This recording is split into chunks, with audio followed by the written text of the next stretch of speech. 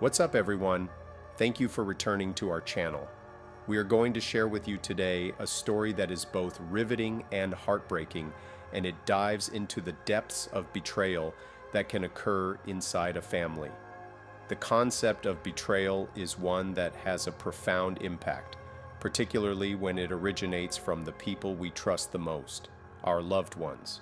The terrible case of the Sumner family, in which the links of love and trust were shattered in the most inconceivable way, will be the subject of today's narrative.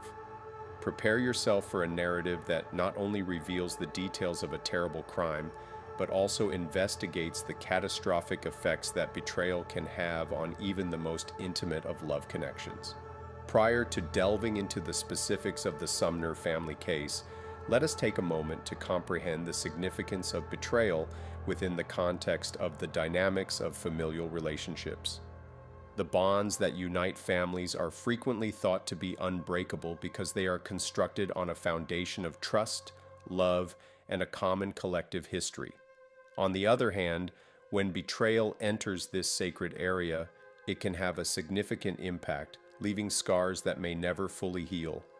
We will see how the betrayal of trust takes an unthinkable toll on the lives of individuals involved in the Sumner family case, which will challenge our notion of love and the depths to which some people may go in order to inflict suffering on their own relatives.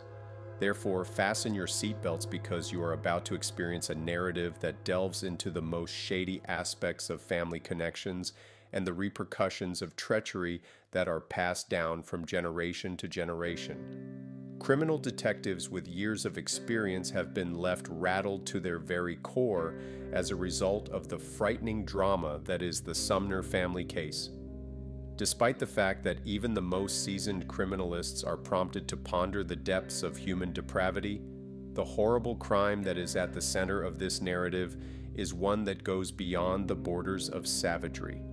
Be prepared to witness a degree of malevolence that goes beyond the usual as we go deeper into the facts of this horrible story.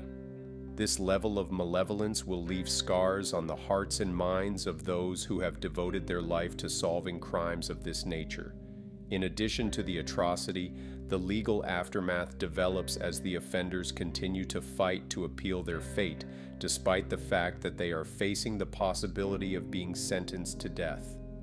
This creates a chapter in the history of criminal justice that is both intriguing and heartbreaking. In order to have a complete understanding of the tragedy that befell the Sumner family, it is necessary to first get familiar with the basis of their previously joyful existence. A love story that began as simple schoolyard loves and developed into a profound and enduring connection was recounted by James and Carol, who were childhood sweethearts from Charleston, South Carolina. Their relationship, which began in 1959 when they were both in high school, developed into a connection that endured the ups and downs of life. As their friendship developed into something more, they started making preparations for a future together that would involve them. The turbulent events that occurred in the 1960s, such as James's military duty and an unexpected separation, quickly shattered their hopes of living a life together that was filled with happiness and would last for a meaningful amount of time. In spite of this, the couple's tenacity and dedication to one another laid the groundwork for a reunion that, unbeknownst to them, would turn out to be a defining point in their sad story. We invite you to join us as we delve into the idyllic beginnings of James and Carol's love story, which laid the groundwork for the turbulent events that would ultimately take place. As the decade of the 1960s progressed, the Sumner family was confronted with a number of difficulties that would put their loving relationship to the test. James, a high school lover while also a veteran of the Vietnam War, received a call to military service, which marked the beginning of a prolonged separation between the two of them. In addition to causing him to sustain grave injuries, the conflict also resulted in him being incorrectly counted among the dead, which prevented Carol from learning that he had survived.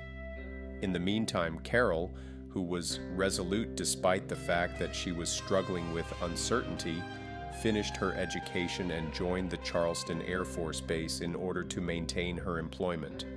Her life took a terrible turn when she engaged into a second marriage that was fraught with difficulties. As a result of her husband's aggressive behavior, the marriage came to a sudden end, leaving her with emotional scars and prompting her to seek solace in the company of her daughter called Rhonda. In 1987, Carol's life was once again flipped upside down when her ex-husband, who was under the influence of alcohol, turned a revolver on her. This event irrevocably altered the course of Carol's life. Despite the fact that she survived the attack, she suffered a loss of vision in one eye, went through a number of medical issues that threatened her life, and carried the burden of a horrific history into the decades that followed. When we fast forward to the turn of the millennium, we find that it was fate that brought James and Carol back together in a manner that was quite remarkable. Carol was working as an operator at a contact center in the fall of the year 2000 when she heard a voice that she recognized. The voice was a familiar one. This voice reverberated through the phone lines, rekindling a flame that had been quenched for many years because of some circumstances. It came as a complete surprise to discover that James, who had been thought to have perished in the perils of war, was still alive and in favorable health. Through the emotional phone call that eventually transformed into a face-to-face meeting, two souls that had been divided by time and circumstance were brought together that had been separated by both of these factors. They were ultimately reunited after a separation that lasted for 38 years, and the reunion was nothing short of a love story that was rekindled. Carol decided to embark on a journey in order to win back the affection of the person she had loved while she was in high school. This was due to the fact that she was no longer the young beauty she had been in the past. After going through a turbulent period of 5 months, the pair came to the conclusion that they would reaffirm their devotion to one another by getting married. They experienced a resurgence of their love. The couple's life together started a new chapter that was filled with love, joy, and the promise of a happy future when Carol moved into James's house in the Riverland Terrace area. This particular chapter was filled with the promise of a bright future. They were entirely oblivious to the notion that the shadows of their shared history would put a melancholy pallor over their newly discovered pleasure. They were uninformed of this truth. In the tranquil location where the Sumners sought comfort, a shadow that had been cast by the Cole family, who were a nuisance to the neighborhood, loomed menacingly large. The shadow was caused by the Cole family, which was to blame. Stephen Cole, a veteran of the Vietnam War who was confined to a wheelchair, Natalie Cole, who was known to be missing on a regular basis, and their daughter Tiffany Cole lived next door to the Sumners. Tiffany, the young daughter who was caught in the crossfire of the strife that was occurring inside the Cole family, received assistance from Carol, who is known for her loving attitude. This assistance was offered to Tiffany despite the fact that the Cole family was experiencing apparent troubles. Carol not only offered Tiffany a sympathetic ear, but she also offered a sense of familial warmth, which was something that Tiffany had been longing for a very long time. Carol was in a position to provide Tiffany with both of these things. Within the midst of the upheaval that was Tiffany's own life, Carol emerged as a guiding light of support for Tiffany. In 2004, the Sumners made a choice that seemed to be insignificant, but it turned out to be a decision that would change the course of their life fundamentally. They came to the conclusion that it would be best to sell their Chevrolet Lumina minivan, and in a turn of events that was utterly unexpected, Tiffany Cole expressed her desire to acquire the automobile. Tiffany was successful in persuading the Sumners to sell the automobile to them on a payment plan that would be paid in installments. This action was taken out of compassion, and it is possible that they were unaware of the impending sense of doom that was approaching. Despite its apparent insignificance, this transaction created the framework for a chain of events that would finally culminate in a calamity that is beyond the comprehension of any individual. On the other side, the Sumners were completely unaware that this act of kindness would turn out to be a crucial moment in the continuation of a disturbing story, one that would raise worries about the tranquility of their lives. The Sumners, who were dealing with the challenges of advanced age and deteriorating health, made a decision that would change the course of their lives when they decided to travel to the state of Florida, which is known for its warm weather, in the hope of finding a solution to their deteriorating health.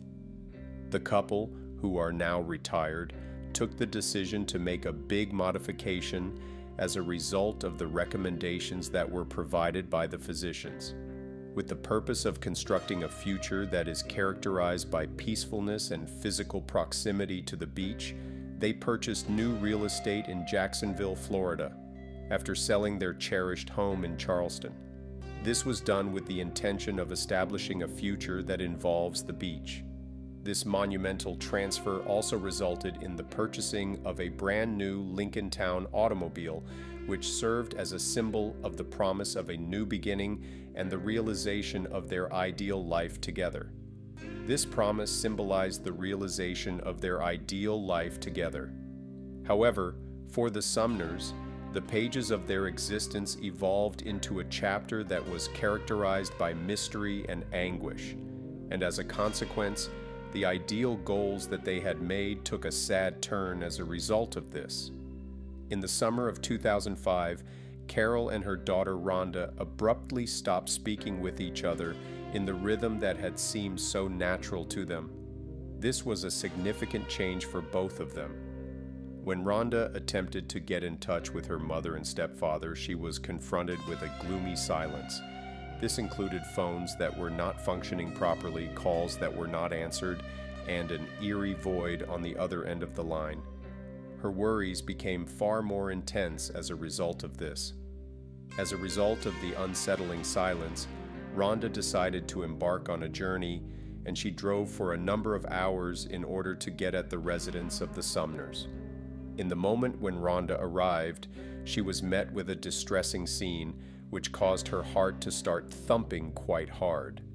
Initially, there was a warning that was sparked by the absence of the family automobile, a door that was slightly ajar, and evidence of disarray within the house. All of these factors contributed to the initial alert. There was food that had not been consumed, which indicated that the dinner had been abandoned, and there was an atmosphere that was filled with abandonment. The table was set for 2 people, and there was food that had not been eaten. During the period of time in which Rhonda's frantic calls for her mother and James reverberated throughout the tranquil house, the unsettling reality made its way into the light. Following the revelation of this truth, the investigators would eventually find themselves on a journey that was characterized by gloom and melancholy. As the investigation into the disappearance of the Sumner family progressed, a web of deception began to emerge, showing the nefarious deeds of imposters who had taken the identities of the couple who had been unaware of their disappearance. After deciding that they would take advantage of the financial opportunities that would be presented by the Sumners' money, the thieves went on a rampage of fraudulent actions. As part of their bold acts, they made calls to banks, pretending to be James and Carol Sumner and expressing their dissatisfaction with their restricted cards and requesting access to their purported savings. A sequence of questionable transactions and dishonest maneuvers led to the unraveling of this horrific hoax, which in turn shed light on the nefarious powers that were at work. The authorities immediately took action after being made aware of the possible connection between the imposters and the couple who had gone missing from Sumner. It was the finding of the abandoned Sumner automobile on a remote road that offered detectives with a critical clue that led them deeper into the heart of a horrible crime. The calls that the imposters made to banks in an effort to withdraw money from the accounts of the Sumners, further increased the urgency of the investigation, so laying the groundwork for a scary confrontation with individuals who were responsible for the disappearance of the pair for reasons that are impossible to explain. An immediate and decisive action was taken by law enforcement in order to apprehend the individuals responsible for this dark and twisted story. As a result of the long arm of law, Tiffany Cole and her accomplices, Michael Jackson and Alan Lindell, were hauled into custody, putting an abrupt end to their ambitious expedition. During the course of the interrogations, horrific information regarding the heinous act that had been committed on the Sumner family was revealed. Bruce Kent Nixon, an additional participant in this horrific scenario, was also caught and included into the chilling narrative.